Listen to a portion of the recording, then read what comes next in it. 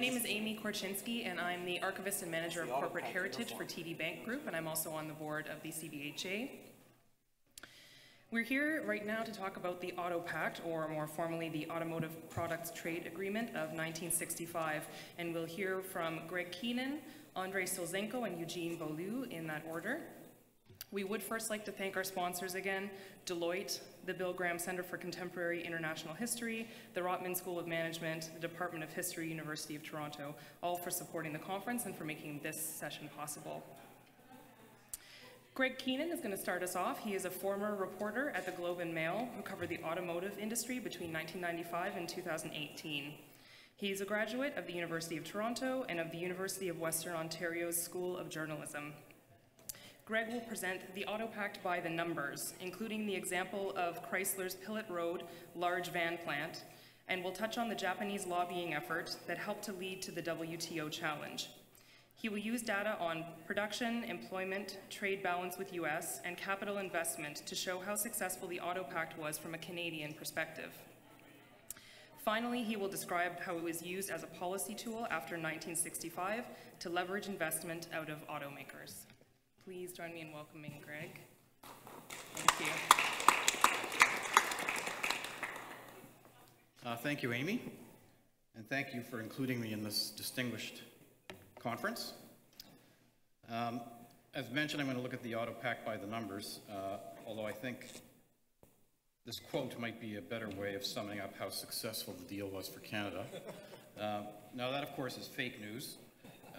Because it was not Donald Trump, but Lyndon Johnson, who made this remark to Canada's ambassador to the United States, Charles Ritchie, a couple of years after the agreement was put in place. I want to thank Michael Hart for pointing this out to me. Now this is LBJ in his ranch in Texas. By most accounts, this vehicle, if you want to call it that, was a crappy car and a lousy boat. And it was made in Germany and thus not part of the Auto Pact. But if any was interested, there's one for sale on Kijiji, I think in Hamilton, for about $70,000. Well, yeah, the numbers. So there are several indicators we can look at to assess how successful the Auto Pact was for Canada. And the first one is vehicle production. So the Auto Pact took effect in 1965. So we're going to look at the 1960 numbers. In 1960, Canada produced fewer than 500,000 vehicles a year. And by 2000, the last full year the Auto Pact was still on the books, the industry was producing almost 3 million vehicles per year. And we had 5 different automakers making cars in Canada. And in fact, output did top 3 million the year before in 1999, and that was the high watermark for vehicle production in Canada. And there's another key production indicator that's not on this chart, and it's called the production to sales ratio. In the early 1960s, automakers were making roughly one vehicle in Canada for every vehicle they sold here. That ratio grew very sharply after the Auto Pact in 1965. It hit a peak in 1995 when automakers built more than 2 vehicles in Canada for every one they sold here. And we still have, in fact, a sales to production ratio that is greater than 1 to 1, although it's gradually coming down to almost 1. Another key indicator, I think, is employment. So in 1960, less than about 40,000 people employed in auto parts and automotive vehicle manufacturing in Canada. By the 1980s, it had grown to 100,000 people, and it's still more than 100,000 now. It's about 120,000 in vehicles and parts. And then we look at investment. So after 1965, investment by both parts makers and auto companies soared. In fact, we had several assembly plants that opened after the Auto Pact in the mid to late 1960s. GM's plant in Sainte-Thérèse opened. It was closed a few decades later. Ford began making cars in St. Thomas in 1967 as a direct impact of the Auto Pact. That plant closed its doors in 2011. But there was an incredible flood of investment into Canada after 1965. And then there's the trade balance. This is one of the key points from the Canadian perspective before 1965. One of the reasons they went after the deal with the U.S. was to reduce the trade deficit that Canada had in the automotive sector with the U.S. They wanted to reduce it, eliminate it, or even reverse it, and it was very successful in reversing the deficit. I mean, as you can see, it went up to, billions of dollars by 2000 in surplus, and we have not had an automotive trade deficit with the United States since 1981. We have an auto deficit with almost every other auto-producing country in the world, except the U.S. Beyond the numbers, though, was kind of the impact on trade policy and investment. The agreement gave the federal government a lever with which to strong-arm the auto companies. So if you think back to Woodstock in 1969 and illegal pot, before the days of legal pot, there was a huge increase in these kinds of vehicles. People wanted these kinds of vans. They painted them up with these wonderful artworks on the side. They were even called, in some cases, shag wagons. And I'm not sure that's a verb or a noun when it comes to shag.